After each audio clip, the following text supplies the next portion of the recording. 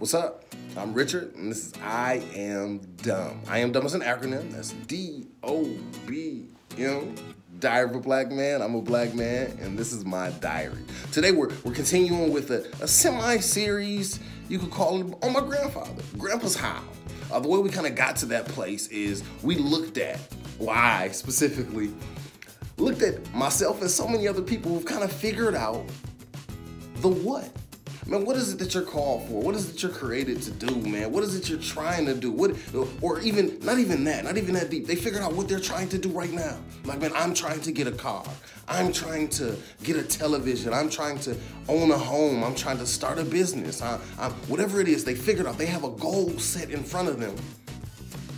So many of us, though, are stopped right there. We got a goal. We just don't know how the hell to get it done.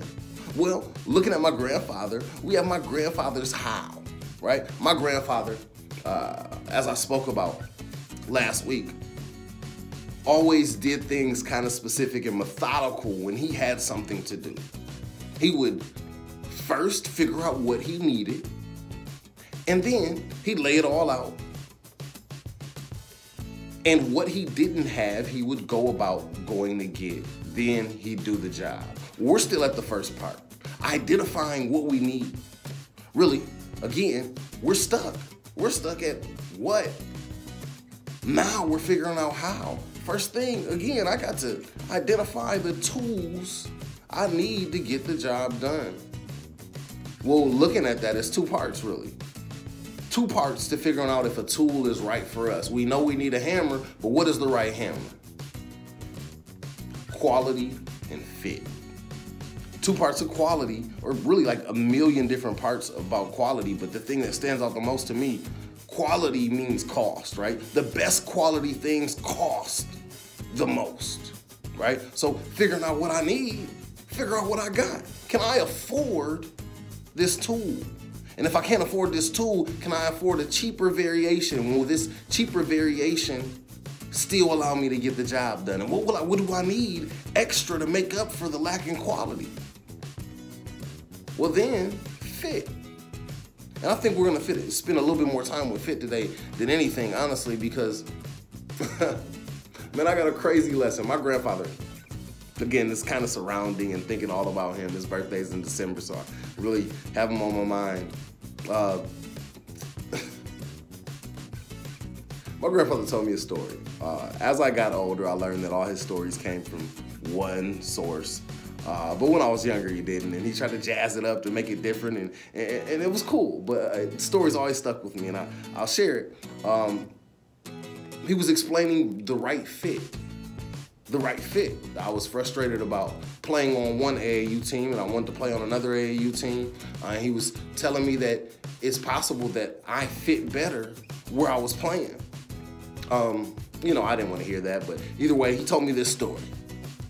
He said, there was this young guy who really wasn't nobody, but he had a best friend whose father was a leader of a big gang in their area. Well, that gang was beefing with another gang, but the other gang was much bigger, much larger, much more intimidating, just bigger people, more resources, just everything. Well, they kept getting into it over the years and over the years and over the years, and the young gentleman who was just hanging out came along in the middle of a real heated altercation. And because he had so much respect for his best friend and his best friend's father, because he saw them so high, you know, he saw them as tough, mighty men, he couldn't even believe it was getting punked like that. Well, the other gang had 3 leaders, really triplets, real big dudes, man. And they was being so disrespectful. So he came like, man, if y'all ain't gonna say nothing, man, I can't handle this, man. I'ma handle it. And at first they laughed at him. They didn't think he was serious. Well, then they start taking him serious and like, man, you wanna go out there and get beat down? Go out there and get beat down. So they give him guns and knives and, you know, all types of equipment to go out there strapped up to, you know, put him up. And at first he goes to try. I mean, really, he turns to go and he like, man, I can't, this gun is too big. And like, what is, nigga, I can't even move like I'm used to. I can't get him with, you know, man, forget this. Let me take this stuff off, man. Take this stuff off, man. They're like, man, you tripping. The little nigga goes and grabs 3 rocks. 3 rocks. Little nigga goes and grabs 3 rocks and a slingshot. 3 rocks and a slingshot. Talks a little stuff to the niggas so they paying attention. They're laughing at his little weapon too.